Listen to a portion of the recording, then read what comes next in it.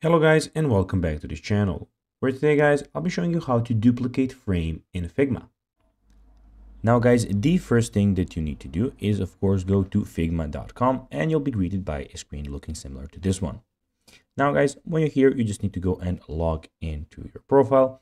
But guys, if you do not have one, you can always go and register to Figma. But guys, if you do not know how to do that, you can always go to our YouTube channel where we have plenty of how to Figma videos where you can see how you can do this. Now guys, that we got that out of the way, let's see what we actually have in front of us here. So as you can see here, we have, as I said, Figma official website where firstly you have your profile where you can see some themes that you put. So you can put a light theme, dark, or a system theme. You have your settings. You can get the desktop application if that's much easier for you. You can add another account and you can log out of the account that you're in at the moment.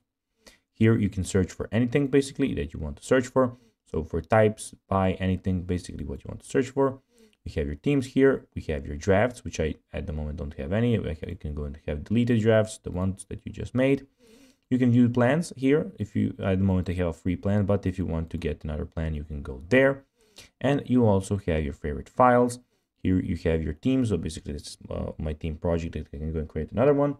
And in the top right corner, we have the design file where you can design. We have the import and the plus Figma Jam board. Now guys, let's see how you can actually duplicate a frame in Figma. Well, to duplicate a component in Figma, designers can simply select the component they want to duplicate, for instance this picture, and then press Ctrl plus C or Command plus C to copy it. Then they can select the artboard of the page which you want to duplicate and the component and press Ctrl V or Command V. And guys, that will be everything for this video. I hope that you found this video informative. If you did that, guys, don't forget to like this video, share it, subscribe to the channel, put the notifications on. And guys, as always, I'll be seeing you in the next video.